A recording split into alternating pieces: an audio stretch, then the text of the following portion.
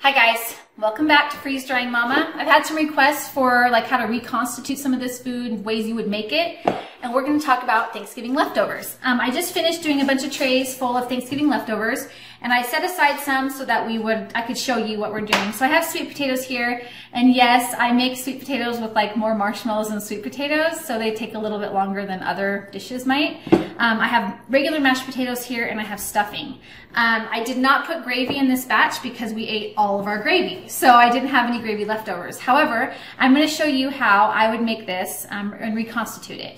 This was boiling. I just reheated it in the microwave. If you were like in a survival situation, or you were camping or power outage or something, and you were going to do this, you could do it on a fire. You could do it on one of those little Bunsen burners or a rocket stove, something like that. Okay.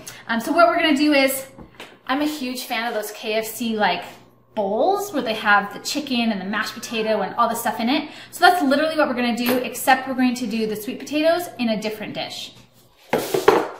Okay, so what I'm going to do is I'm going to just get up how much I would think I would want. And remember, the size of the food that you freeze dry, it never changes. Like, it's not like a dehydrator where you dehydrate the meat and it shrinks to like a quarter of the size. Or a grape, how it shrinks down to the size of a raisin. They literally keep their size, so you know how much you're going to have. So I'm going to say I'm a mashed potato freak, so I'm going to go a little bit more than that. Maybe more than that. Okay, one more. Okay, one more. All right. Maybe a little bit more. Okay, that's probably good. No, I'll have a little bit more than that. Okay. Anyways. And I'm not a huge turkey fan right now, so turkey meat, that's all I want.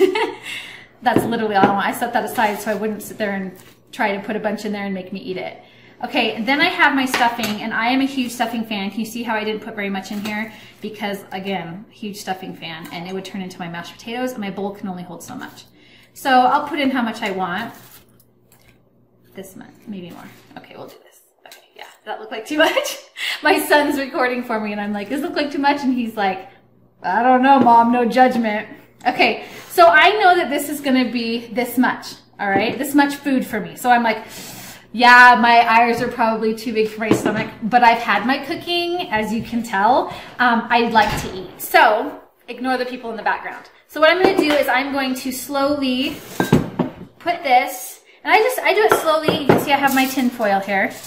I'm just gonna slowly add it. And I'm not gonna worry about it pooling in the bottom because, again, this is stuffing and mashed potatoes. It's gonna be wet. This is hot, hot water. I'm trying not to touch it with my hands because I keep burning myself. Okay, you can see it as it's adding. See how the chicken is getting more absorbed? It's no longer that flaky. Now it's actually turning into the real chicken meat that we like. Here's the stuffing. See how it's falling apart now instead of being this crumbly mix that we have. The mashed potatoes are like powder. And now they're, oh yeah, I'm going to be eating this for breakfast. Yes, I'm so excited. See how it's like getting kind of fluffy acting? Oh, I'm so excited. I put this in from Thanksgiving like a couple days ago. It took me about 38 hours to get this freeze dried, and I had a whole bunch of trays. Okay, so remember, I don't have gravy, so I'm not going to be too stingy on the moisture, but I can sit here and kind of watch it. And then what I'm going to do is when I think it's about had enough, and I just slowly add it because this is a pretty quick absorbing food. I think that's about good. And remember, this was hot water. I'm going to put a little bit more on there. A lot of people ask me, well, exactly how much? Oh, honey, I don't even know exactly how much mashed potatoes I put on there. I just did it to what I felt like. Okay, then I'm going to cover that with my tin foil. And let's say I've got other plates to do, okay? Which I do. I'm going to come over here and I'm going to do my sweet potatoes. And again, they have a different color and stuff because they had the marshmallows. And it's going to be hard for me to get to because marshmallows. And they were cooked marshmallows. And this is my favorite spatula, so I hope I don't break it. Okay. See, you can see the marshmallows. I mean, it's everywhere because, hello, it's delicious. Okay, so we're going to do the same thing with this one. And I don't need it to be powdered up. I can. It's not going to be a big deal. You saw how hard that was. But now I'm just going to reconstitute it. And it's going to go slow.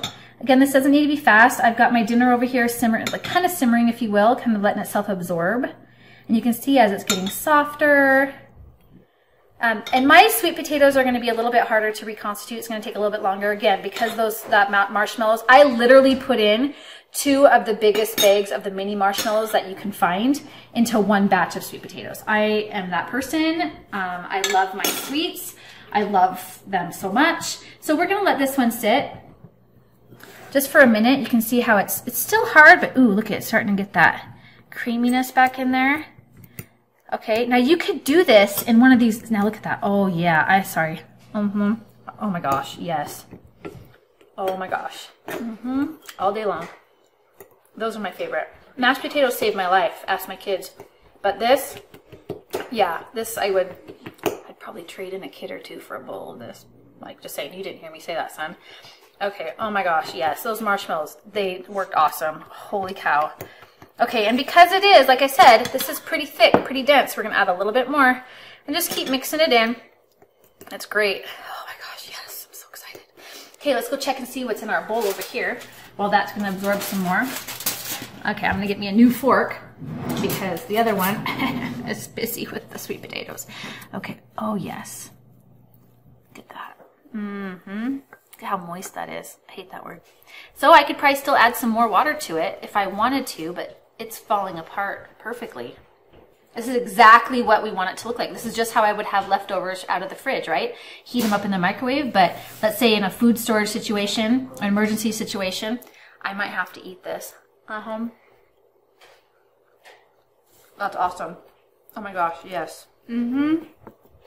Yes, okay. So now again, like I said, there's some hard spots, so you just have to add more hot water. It's not like you have to cook the meat. This is ready to eat, people. This is ready to be devoured and enjoyed, and yes, I'm gonna have to eat some more of it because I made the whole bowl for myself, and I don't like to share with others. I hear someone coming. Don't come in here, I'm eating this. I can see my son eyeballing it. Oh my gosh, look at how creamy those mashed potatoes are. How amazing that is. See, and I like it mixed up because it's one of those bowls, and you can literally just, I have to eat it. Sorry about that. Okay, so this is what I would do if I had just the bag. Oh my gosh, so good.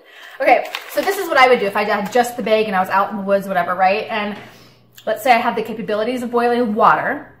I would open up the bag, like make the bag wider, and I would add hot water. I wouldn't have it be boiling because this does melt. This can melt.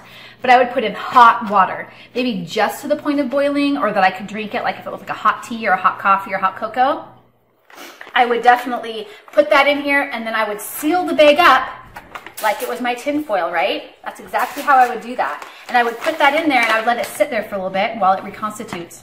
Now, let's say you don't have access to hot water. I would say that anything on here is ready to eat. If it's already been cooked and you've already put it through the freeze dryer, you can literally eat it. It's going to be crunchy. You're going to probably want at least some cold water because yeah, I forgot how dry that stuff gets. Okay, and you can still do that. We'll still do that with the sweet potatoes.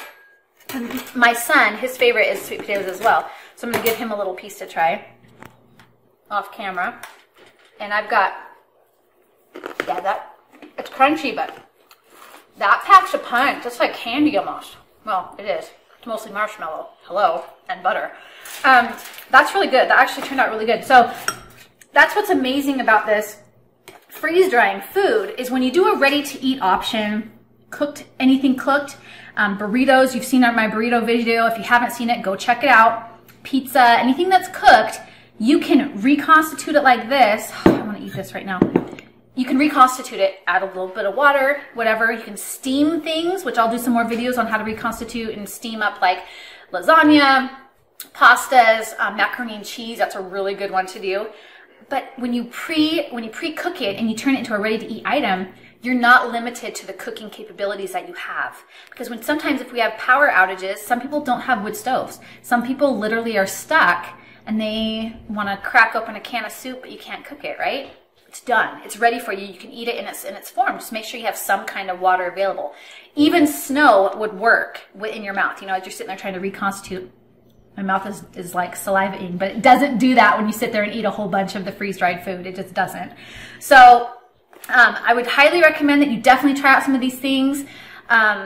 My favorite, again, I'm gonna have to go with these two. I'll do some more reconstituting videos so you can kind of see how to incorporate ground burger into some recipes, how to use rotisserie chicken like I've done the freeze drying thing, how to use raw eggs. We'll talk about that too. But I hope that you get a chance to try some really delicious Thanksgiving leftovers when you freeze dry them. And if you'll excuse me, I'm gonna go eat some now. So please hit subscribe. Don't forget to hit the little dingy bell notifications and keep following us for some great tips on freeze drying mama. Thanks guys, we'll talk to you soon.